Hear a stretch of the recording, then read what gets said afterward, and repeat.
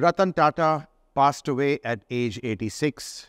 He was suffering from age-related health issues and he peacefully breathed his last at a Mumbai hospital. His loss is impossible to quantify.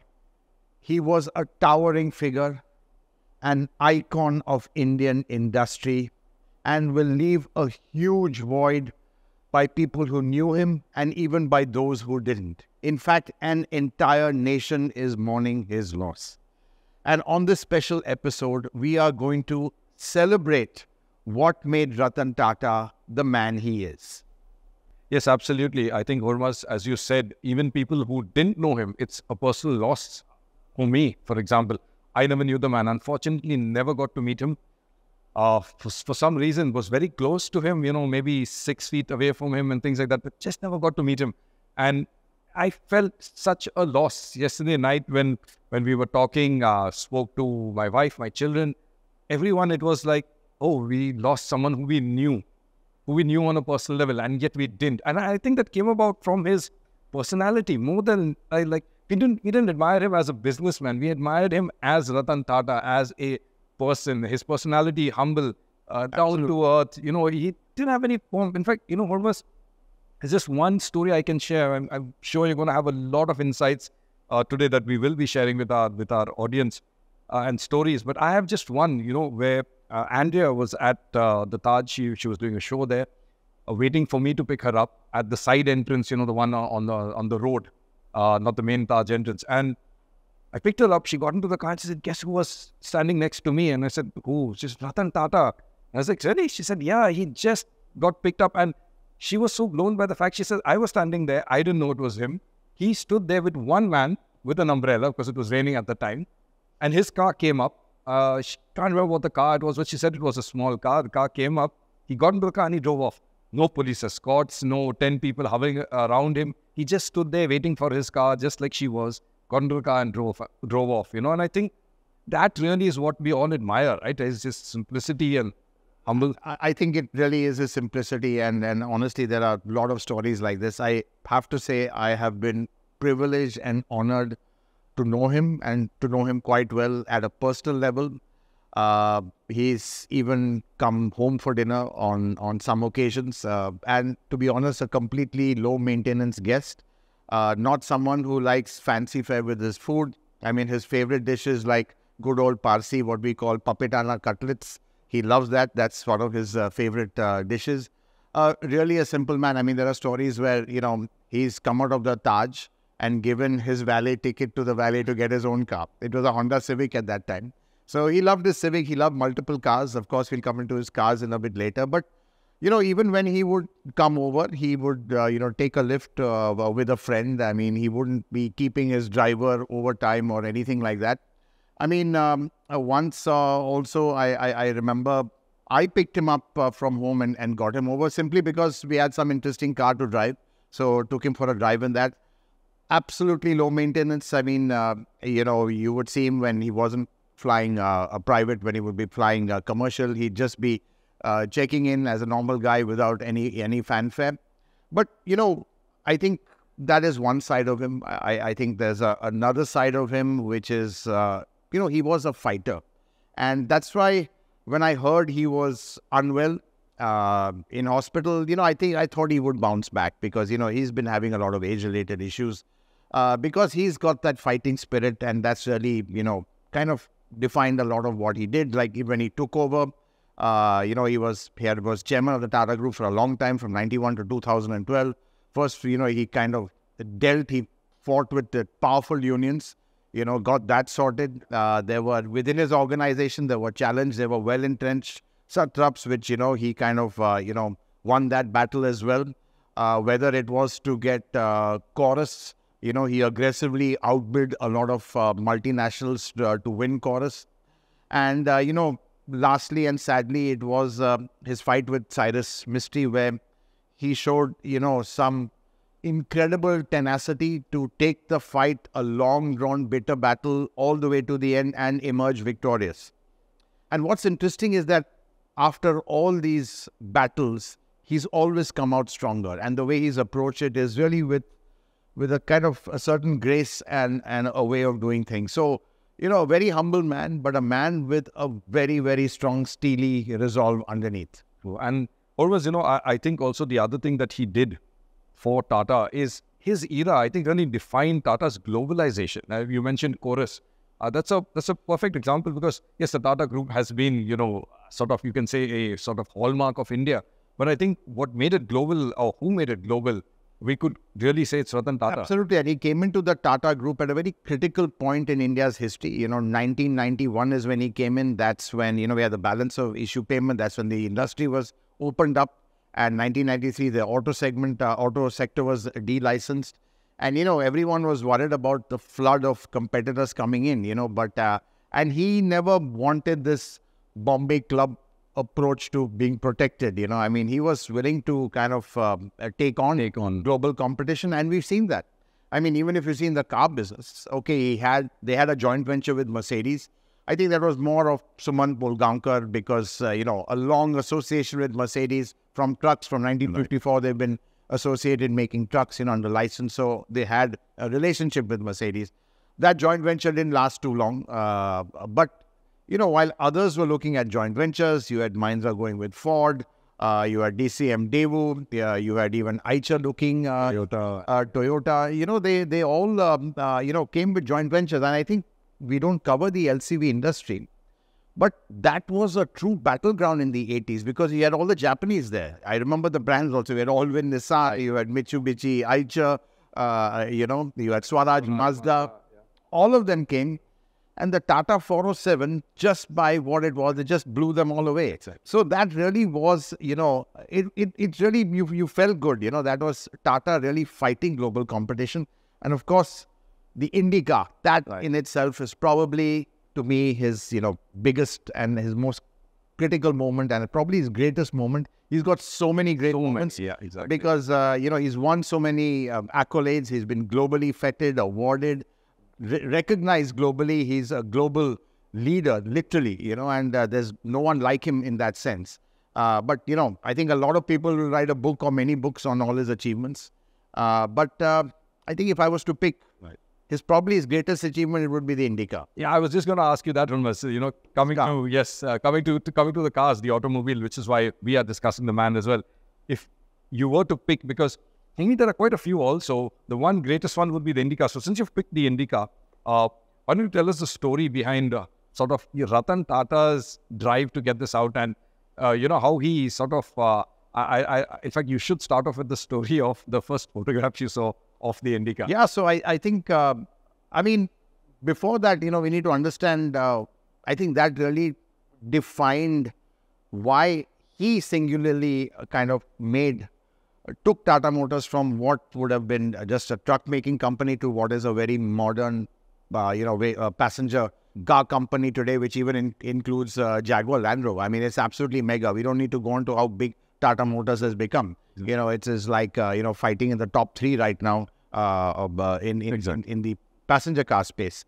It has had its challenges along the way, but honestly, if it wasn't for the Indica, it probably would have still remained being a truck company.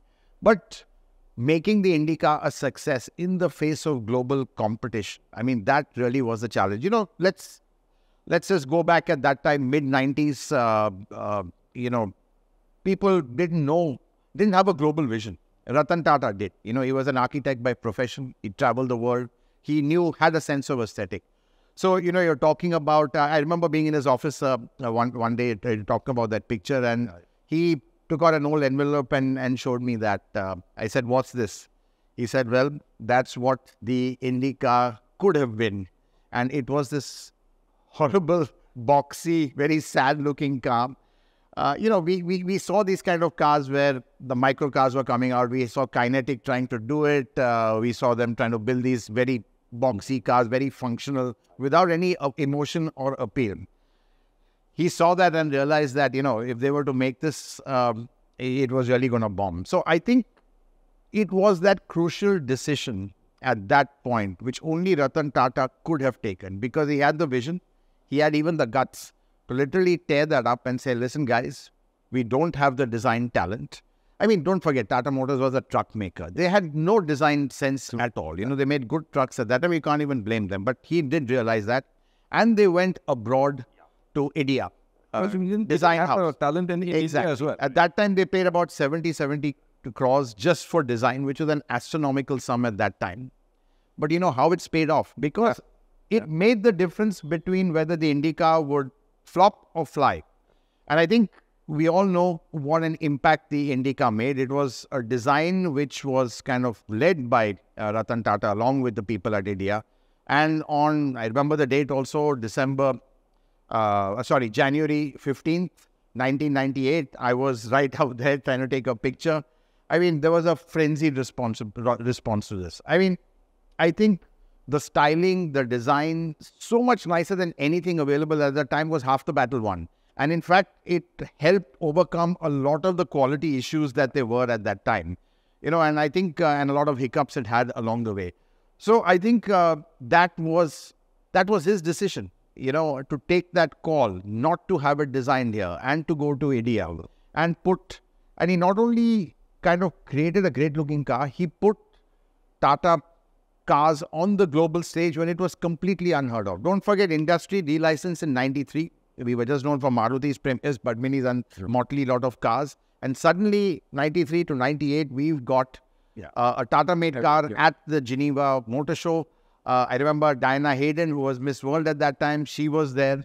And it got global attention. And it got, unfortunately, the attention of the Fiat boss, Paolo Cantarella, who saw this as a copy of the Palio. Don't forget, Fiat were launching the Palio later on in the year. And this wasn't exactly a copy, but same proportions.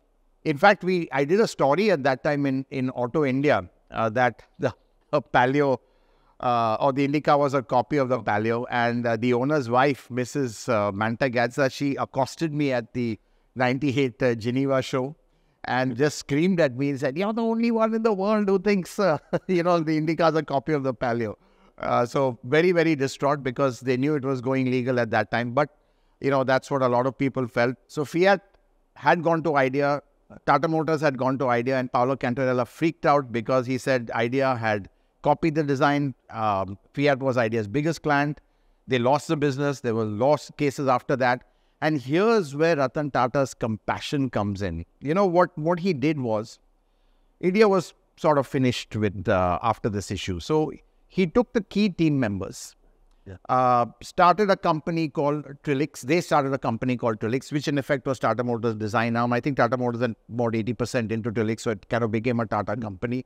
And these key people, you can imagine undying loyalty for what they did, and they gave some of Tata Motors' best design work. So, you know, the Vista, which came out after that, was done by them. Even the Tata Nano, a very radical car, rear engine, a lot of space inside. So I think, you know, that Justin Norrick did. In fact, the last time I spoke to Mr. Tata was, you know, just about a couple of weeks back. And I called him up to give him the bad news that Justin Norrick had passed away. And, you know, we were planning to catch up, but, you know, that never happened. So I think, you know, design was something that he drove. And that probably is still his biggest legacy in the cars you see. Yeah. And Hormazd, that the Italian designs arm that we talk of very often, right? They have one in Italy, one in that's UK. Trilix, yeah. Yeah, that's Trilix. It's born that's right. That it's still functional today. It is still functional today. So, you know, clearly, and you know, design is one of those things which I think Tata has, everyone knows they've kind of aced it. There's a universally liked design language which they have, which has a very strong kind of influence of Mr. Tata himself. I mean, till recently, even in after he had, you know, really retired, he was still being shown design. They would always pass a new look, whether it was the new Harrier, the Safari, or even the new Jaguar cars, because his sense of design was so phenomenal. He would pick up things. Yeah, like the F-type Hormazd. I mean, he had a personal involvement, and I think the tail lights and the nose. And it's very interesting on the F-type, and I think he was right. And I mean, I felt the same way. You know, they wanted to be an E-type, and he felt the bonnet wasn't long enough or strong enough, you know. And he told the designer, Ian Callum, this. So I think he told me, Ian Callum said, "Do you want me to change it?" He said, no, don't change it. It was too late. He said, "But I'm just telling you." And, you know, he kind of he had that eye. He had that eye. You were talking about, I'm just going to go back, you're talking about, you said he had the guts to tear things up. And there's another story I want you to share, because so we will talk about all the things he did, but there were some things that he also chose not to do. The Magna also took guts, right? I think. Yeah, it did. It took the Magna. I think they invested 300 crores in that. In fact, he'd also, at that time we were chatting, he said, should we do this? I said, look, you're doing a ladder frame sedan with a longitudinal engine or a safari engine. It's not going to fly. They had tooled up for it. I think at that time it was 300 crores. They just scrapped it at that point. Yeah. So yeah, Hormazd, but besides the design and the styling, I think it was the whole concept that really made it a hit, right? Yeah, that's right. In fact, there was that, I think his famous line, which was first, used in Business World magazine. I remember my colleague, friend Sanjay Narayan had done that. He said the Indica would be the size of a Zen, so nice and compact, with the interior space of an Ambassador, so fantastic packaging, at the price of a Maruti 800 with the running cost of diesel. And I think that's where, it made the difference. This was a car designed by an Indian company for India. Don't forget the Maruti 800, a great car that it was, but originally conceived for well-manicured streets of Japan. It won hearts with its reliability and the fact that there was nothing else close. But this was the first real threat. And I remember when the car was launched or price announced in late December 99, I think, or 98. Right. Sorry, I think Maruti also slashed the price of the 800 for the first time. Then I remember there was a showcase of the production cars, and when we were test driving the Indica before the market launch, it was still some months away. You had all these press guys. Everyone wanted to know the price, because clearly he said the price of a Maruti 800. So everyone wanted to know, but he wasn't ready. He had these press guys badgering him, saying that, sir, but what is the price? So he very politely said, we're not ready to announce it yet. So, but they kept going on and on. You could see he was getting a little peeved over there. He would never show it. One of the most courteous and soft-spoken men there was. So then one journalist asked him, sir, but just give us a range. So he said, okay, it's between it's between 1 rupee and 10 lakhs. So that was the kind of sense of humor he had.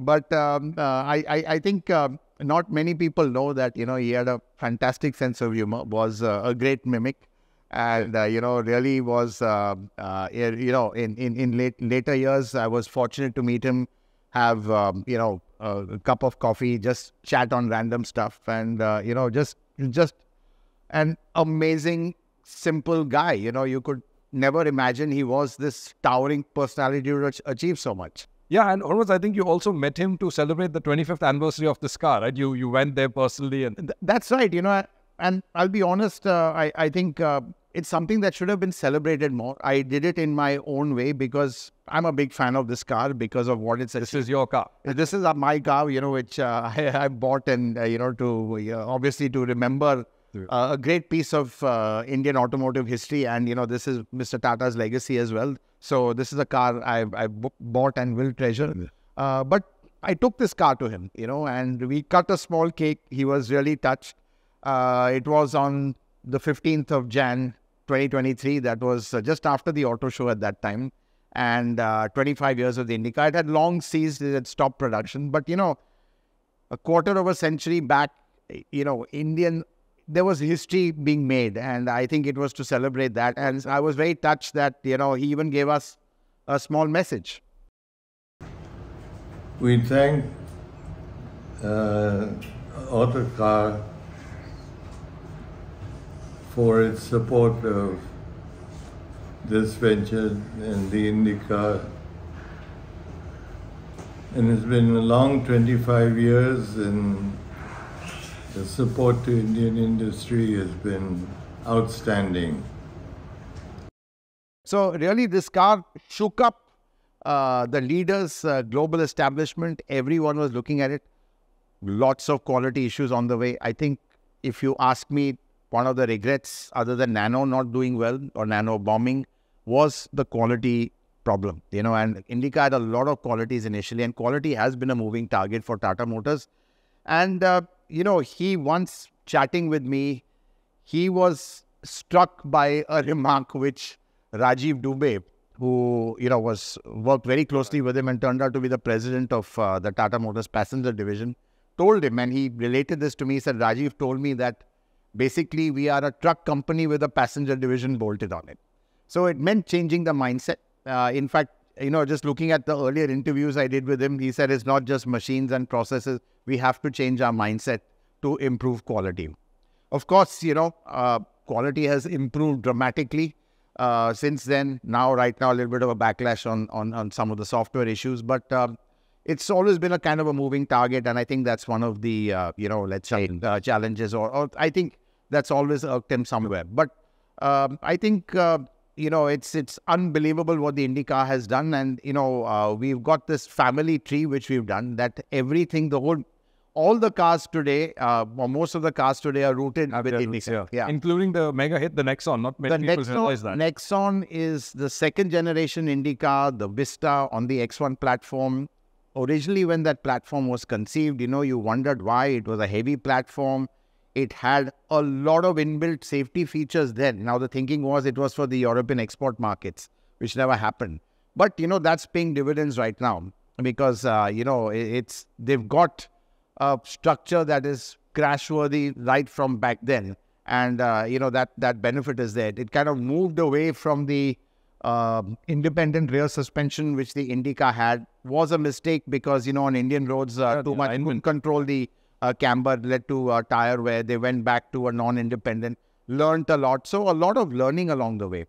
And it wasn't just, the entire family that went onwards. When the Indica was launched, you had multiple variants also designed. You had sedan, you had a station wagon, compact sedan. Compact sedan. In fact, exactly, Tata Motors invented the compact sedan with the Indigo CS. So really, it was, I think those were really the Helicon days of the company, a lot of innovation. I think for him, the Marina was very special because, he could make the severe flat, put mattresses and take his dogs for drives and that. So I think he used the Marina a lot for that. But not only were all these variants there, I think it's very important to note that with the Indica came an entire supplier ecosystem. And that's how TACO was born. Tata Components at that time. Now it's become Tata Autocomp. And again, that's his legacy. Tata Autocomp is now doing work for multiple brands. Exactly. So I think, there's so much that he's done. And, it's really hard to kind of speak about all that in just a limited time through. I think while we can get to Jaguar, Land Rover later, but I think, Indica, it kind of gave Tata Motors that confidence, springboarded the company to go on for bigger things. And probably the biggest thing was JLR, the acquisition. Again, Ratan Tata's vision, he saw that Ford had spent billions of dollars developing some fantastic products. And because of their own strategies where they just wanted to focus on one Ford and get out of, all the other brands, they just sold this company which would really baked some fantastic products just ready to be put into the market. So, Hormazd, over here, I have to ask you, because there's this, whenever anyone says anything about Tata and, buying JLR from Ford, everyone talks about how they were treated badly and things like that. That is total rubbish. But that story has gone all over. Yeah, I'm sure it's just been total legend, right? Total nonsense. It's just made up for clickbaits. Okay. He never had a bad experience with Ford. I think he said when he met them, all they talked about was his football or baseball team or something like that. So that's all it was. There was no... In fact, if at all, and not many people knew this, he was worried because Indica sales had really come down, that he might need a global partner. He actually met GM in Hong Kong, Fritz Henderson at that time. Nothing came of it. And again, I think I want to take this to talk about how fiercely independent Tata Motors has been. They've really not wanted joint ventures. They've talked to a lot of people. They talked to Volkswagen. They've talked to Peugeot. Everyone's talked to them. But they've really valued their independence, a lot like Suzuki has in a lot. And that all comes from a very strong leader, a very patriotic leader who wants, to continue to being Indian, a homegrown company punching above its weight, taking on global multinationals. It's a real David and Goliath story in a way. And that's really what Tata Motors has done with the starting with the Indica and moving forward. But there is one JV which they did enter and actually survives till today, right? The Tata Fiat joint venture, and I think it's been a... That's true, and again, I think it started out because I think Ratan Tata had a great relationship with Luca de Montezemolo, Sergio Marchionne, and they actually came to him and saying, look, can you help us out in a way? And we actually tried to do that, with a joint venture on the retail side and on the engine side. I think that is a brilliant joint venture, which has really lasted. I think, to be honest, there are some tight legal clauses, makes it very difficult for any partner to exist, but it's still existing. Possibly the manufacturing, one of the few joint ventures that's still going on now. It's Stellantis and Tata Motors. At that time, it was with Fiat. But again, a vision to kind of get into this kind of manufacturing where that time the Fiat 1.3 multi-jet was the diesel to have, and he got into a joint venture with that. In fact, they benefited a lot because when Maruti was running out of their own capacity, they set up their own engine plant for that. They had to buy from this joint venture. And what I hear is that, they sold it at a good price to them. So, again, a lot of benefit out of this joint venture too. Passenger division has been challenged, profitability, all that. It's not easy making money with the passenger cars.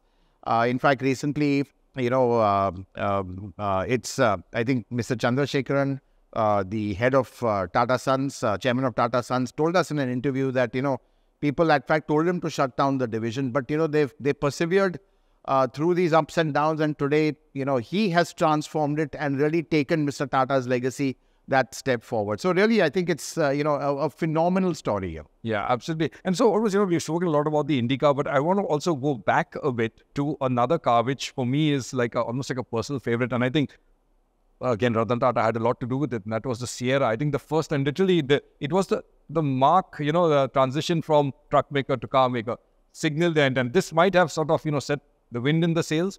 But I think that sort of got them in the direction, right? And it was him who was involved in the... He did. So all these cars, he also refers to as bridge products. They were built on a chassis of the Tata 207. Right. They had that 2-litre engine, 1948cc. I remember that, right. Lot of mechanical issues. But, fantastic ride. I think that's the other thing. Ride comfort, another Tata hallmark all through, which I think has been a lot driven by him and his engineers. Again, but it looked fantastic, again showing the design. Then you had the Safari which came, which really I think was the first influence of his.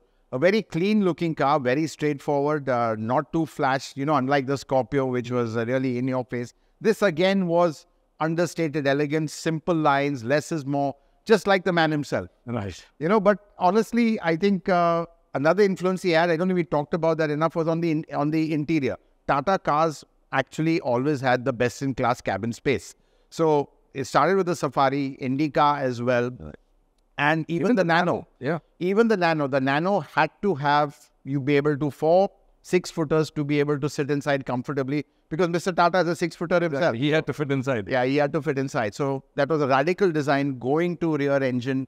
But I think, the Nano again was, I would say, one of his big disappointments. And that's really sad because if you look at it, again, it kind of exemplifies what the man is and what he wanted. Seeing people on a motorbike, he felt they deserved better personal mobility and safer mobility. And that's how the idea of the Nano was born, to really be a bike on 4 wheels. And it was designed that way, to take large families, and amazing price again of 1 lakh, amazing bookings. But I think what perhaps he didn't quite gauge or didn't have the pulse on, and neither the whole company, is how aspirational car buyers were already becoming, and they didn't want a car that was seen to be cheap or, it's you're not successful, that's why you can't afford anything better. It wasn't positioned initially as a smart, cool city car.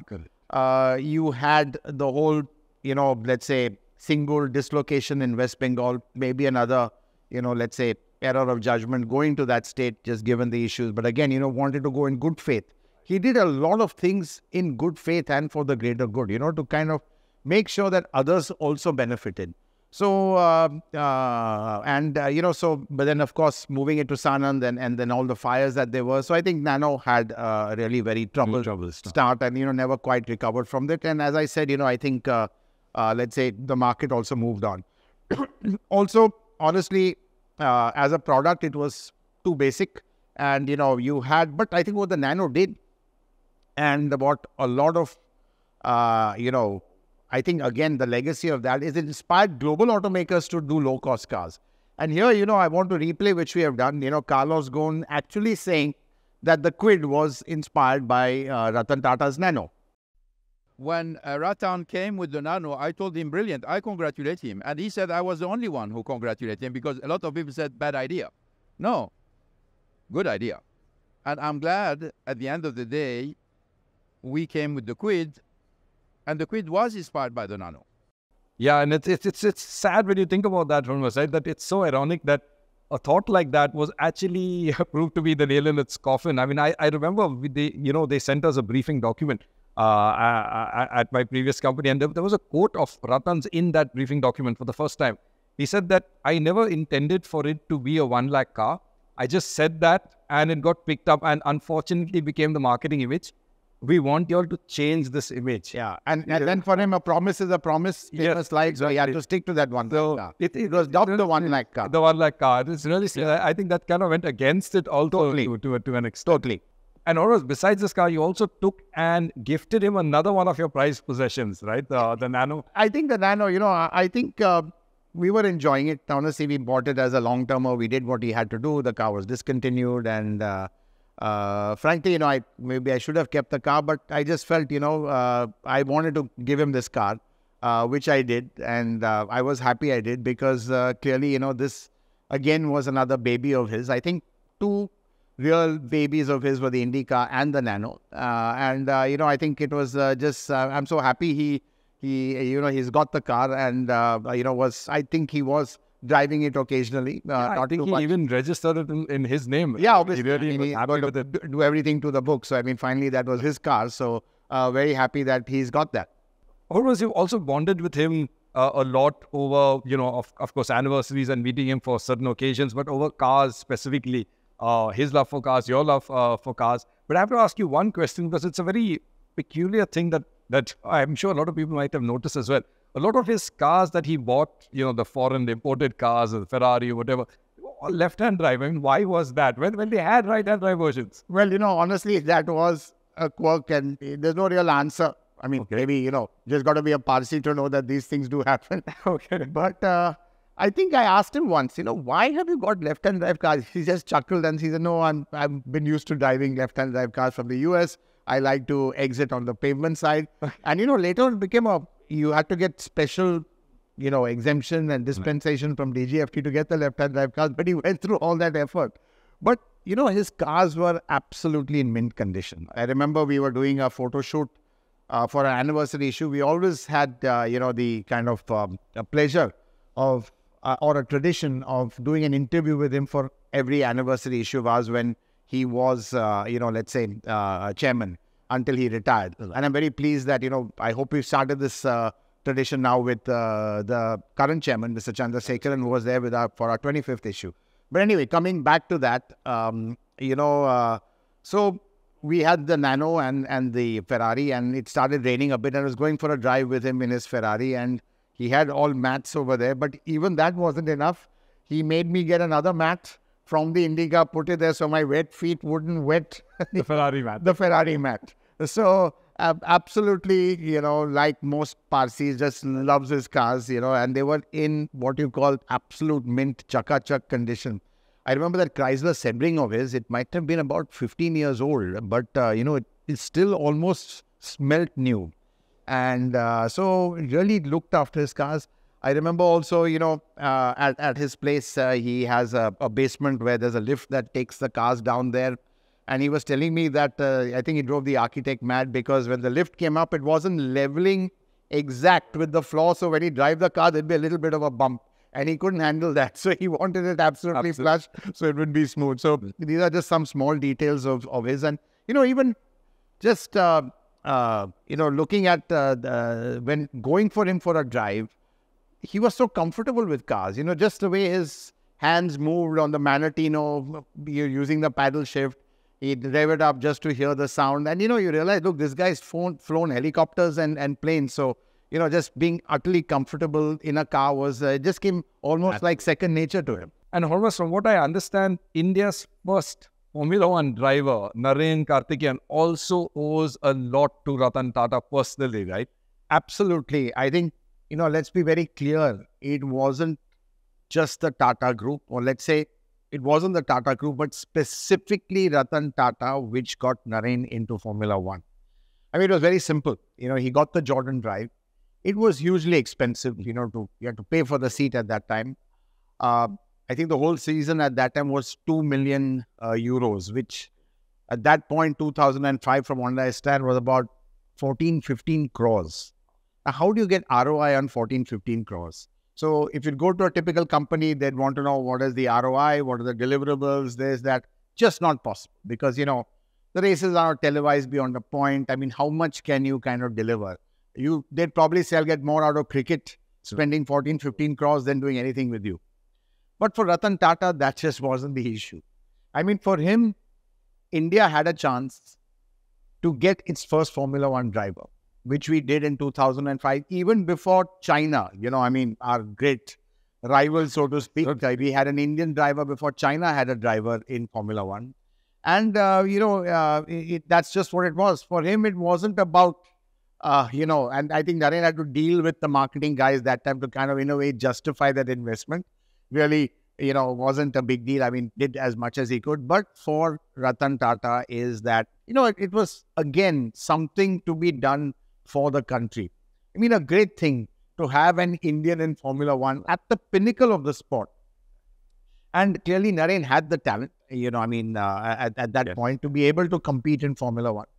So it was as simple as that. And I think I remember at the Bahrain Grand Prix, I think Jackie Stewart came up to Ratan Tata and said, you don't know what you've done. You've done a great service to the sport of getting another country, a populous country like India, and getting an Indian in there and kind of, promoting the sport in that sense. And that's what it was, because I think Formula One was really at its peak at that time, being televised everywhere. There were the sports bars having, Formula One viewings. Naren obviously was, really generated a lot of interest. And I think from Naren's point of view, again, he's been absolutely loyal to the Tata Group ever since. Because, after he got that break, thanks to him, I think he realized that. But again, just coming back to, it was, just one man's vision that, this needs to be done. And just shows that he just keeps thinking of the greater good. So, Hormazd, clearly, there's a lot to remember Ratan Tata fondly by. Is there one story, though, from all of your interactions with him that really, I would say, is the most dearest to you? Well, I think, there's one thing which kind of struck me as the kind of man he is and why we will miss him. Because really, they don't make leaders or powerful people like this anymore. Typically, when you're as big as he is, as powerful he is, you would imagine him hobnobbing with powerful people and not looking at anyone, lesser than him. With him, it was just the opposite. Totally the opposite. I mean, I would say that the person who probably went maximum in his Ferrari was one of his staff's daughters. I remember at the Geneva Motor Show, this is the story I remember. It was probably the last motor show he had done. And, everyone wanted a picture with him because they thought he wasn't going to come back as chairman. Don't forget, Geneva Motor Show was a thing for Tata Motors. Every year it was there for always there. And, he would have that dinner, which later on I was invited to. I was happy to be there with the team. But at the last thing, everyone wanted a picture with him. And, he doesn't like too much fuss and it kind of puts him off. The only person he really posed properly for a picture was one of the staff who had been there for around the cleaning lady who would clean the stall. He took a picture with her. Now that tells you what the man is about. I mean, I've heard stories that, he's been invited for maybe a dinner with Prince Charles at that time or whatever. He's not gone because the dog is not well. He's not interested in this if he doesn't have to go. It's like, he doesn't kind of look forward to it or need it. He doesn't need to. A man as big as him really doesn't need to. But it's really the lesser people who he looks after, the way he lives at home. Simple, absolutely simple. And another story, which I think Renuka was there and we all laughed about it, which I will never forget, is the last interview we did with him. And we just play a small clip of that, then I'll come back to you on the behind the scenes incident. Mr. Tata, over your career at the head of this company, what are the highs and what are the lows? Just very briefly. Well, I think in developing an indigenous car, that was the Indica, it was a high to me because it was the fulfillment of something that I thought could be done and everyone said couldn't be. And any other high points? Jaguar, Land Rover, I think that must Jaguar be. Land Rover, I think again was an achievement. And I'm very proud of what JLR has been able to do in the marketplace, and that we have succeeded in dispelling the apprehensions people had of our Indianizing the company. The goal that I set, which I hope we can achieve, would be to restore these two brands to their original glory as English companies. Right. And the low points, Mr. Tata, I mean, sure, there must be a lot of disappointments along the way. Yeah, I think maybe Singur and its problems, having to move a plant and lose that time. Very importantly, and then issues on Nano also relate to the fact that it was delayed by a year as a result of the Singur issue. And that would constitute a low point. Cars have been a strong passion with you. I'm sure if there is a need to be involved in the areas you are quite keen on and you've not been able to devote too much time to, let's say like product design and strategy. I think if that's what the company wanted, I would be very happy to do whatever I could to add value. But it would have to be something that the company desired rather than my seeking it. So that was the last interview we had with him. And you can see in the interview that, his love for cars to be involved is still very much there. And, I think from a design point, he would have loved to have continued to be involved. And actually, he was in some way right till the end because, they were running a lot of designs past him. Yeah, but Hormazd, you were saying there's a backstory to this clip. Also. Yeah, sorry, I got sidetracked over there. There's a great backstory to that. So when we were setting up for the interview, it was outside his house. And, his house in Colaba, you enter and at the end of the lane, it's just his place. And there's maybe just one other house over there. So really, it's a... Beyond his house. Yeah, it's a dead end. There's no one over there. So we set up the camera, put it on the road. He comes away, obviously everything's set up. We called him out. He comes out and he just stops over there. I said, what's the issue? First thing he said is, that camera is blocking the road. What if my neighbor wants to come? He won't be able to pass. And that said a lot. We had to move the camera just for this off chance we would inconvenience someone. And I think that really sums up what Ratan Tata is, always thinking of other people. You can imagine other big industrialists might just shut down the whole city, yeah. And I think that's why we will miss him deeply, because there's really no other industrialist like this that we have seen, who's there for the greater good, who cares about society, people around him. He's one of the good guys, all powerful industrialists, let's be honest, not very nice. And that's why I think his loss will be, we'll just miss him terribly. He's probably the most loved industrialist, and it's just the way he is as a person. Ratan Tata, Godspeed, my friend. We will really miss you deeply.